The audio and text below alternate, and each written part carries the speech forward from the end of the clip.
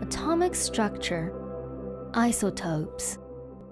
For most elements, when looking them up on the periodic table, the atomic mass is not a perfect whole number. It typically is a decimal. For example, magnesium has a mass of 24.3 rather than 24. This is because atoms of the same element may have two or more structural variations. Atoms with the same number of protons and electrons, but different number of neutrons, are isotopes of the same element. Same element, different mass. The neutron number is the only one that changes.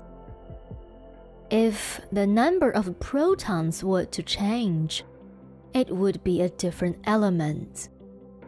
Not all isotopes are stable. When a nucleus has too many neutrons, it decays by expelling particles and energy. That is called radiation.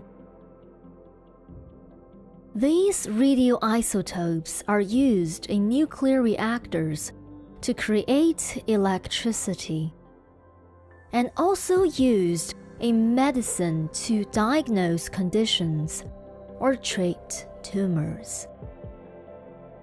Coming up next, atomic structure, electron energy levels.